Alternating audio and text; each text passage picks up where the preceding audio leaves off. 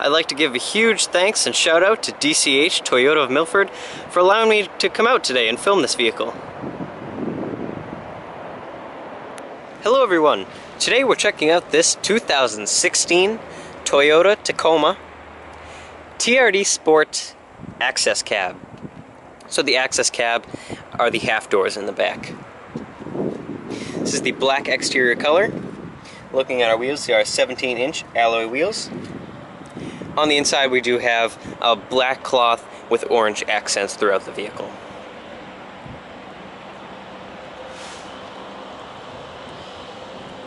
Looking at our tailgate, I'll get into more description later, but it is a slow open tailgate.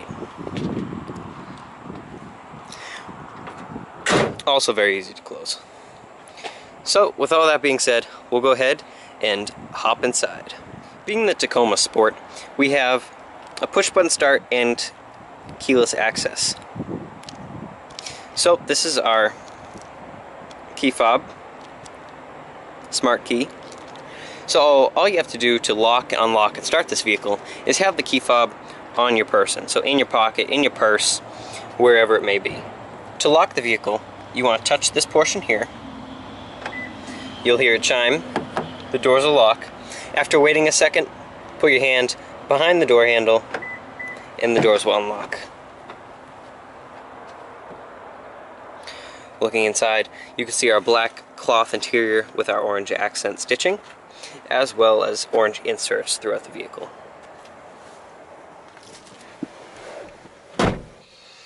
Once on the inside, you'll find you have soft touch material on your door panel, your chrome door handles, as well as your power windows, power door locks, power mirrors right there. On the right side, you'll also find your outlet control for the outlet in your bed. So to start the vehicle with that smart key system, all you have to do, put your foot on the brake and touch this button to go. The truck will start right up for you.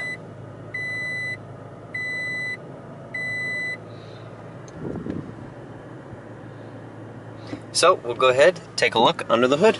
The hood of the Tacoma, you'll find your 3.5 liter V6 engine that produces 278 horsepower and 265 pound-feet of torque. So we'll go ahead and jump back on the inside and I'll show you all that it has to offer. Jumping back inside the Tacoma,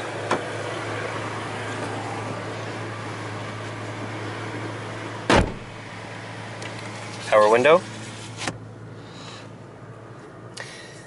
Looking at our steering wheel itself, it's a 4-spoke leather-wrapped wheel.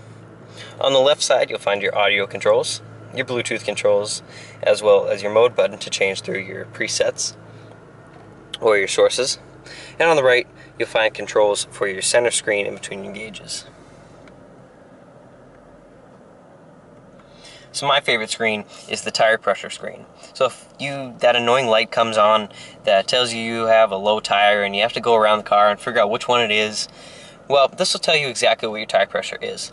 It takes a few moments after the vehicle starts up to tell you exactly what the pressures are. On the left side over here, you'll find your headlight controls, your fog light controls, and on the right you'll find your variable intermittent speed wipers.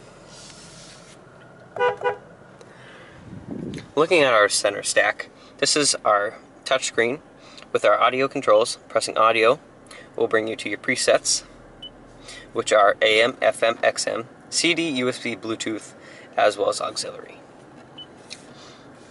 Pressing FM will give you your preset stations, which are customizable. Pressing apps is where you'll find your navigation with HD traffic. Pressing destinations where you'll be able to input an address or go from points of interest. Going home will give you your audio, your Bluetooth, and your navigation all in one screen. This is customizable as well.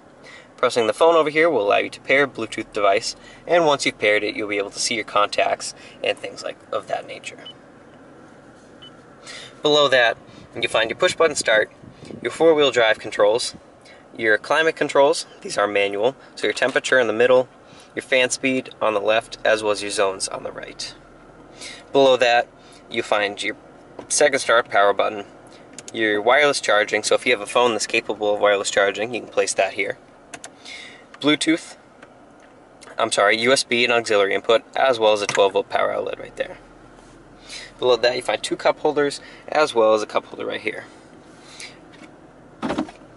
You can see you have a shiftable transmission, so you can go up and down through the gears. And popping the vehicle into reverse, you'll find a backup camera stationary guidance lines. Putting the vehicle into neutral, to change to 4 high or 4 low, put it in neutral, spin this dial, and you'll get this light here. So if you put it back into low, it'll blink telling you it's turning off. Once it's off, it's off. So we'll go ahead and take a look in the back seat of the Tacoma. To gain access to the back of the Tacoma, open the driver's door or passenger door, and there's a handle. Pull that handle and the door will open up for you. Here you'll find your back seat, your jump seats rather. This handle here will allow you to fold the seats up and down, and this here will allow you to fold the headrest down. Jumping in the back with the seat, driver's seat set for my 5'9" driving frame. It's cramped, not gonna lie. My knees are on the back of the seat. I do have plenty of headroom though. And you have the same seat over here. So this isn't for long trips or adults, maybe kids on a short trip. So we'll go ahead and check out the bed, and that'll do it for this 2016 Toyota Tacoma. Looking at the bed of the Tacoma, with the access cab, it is a 6.5 foot bed. You have your drop-in bed liner, as well as your deck rail system on both sides. With the new tailgate for the 2016 model year, it is a slow open tailgate and it is lockable. So there's a key inside your key fob, and you can put the key in here, turn it to lock it. So pulling this down, you'll find your tailgate open slowly, as I showed you earlier. On the inside, you'll find storage on the left, storage on the right, as well as that outlet I mentioned earlier. So closing that back up, that'll do it for this 2016 Toyota Tacoma TRD Sport. If you have any questions about this model or any other model here at DCH Toyota of Milford, feel free to give them a call. All their information is in the description box below. I thank you for watching, and I'll see you in my next video.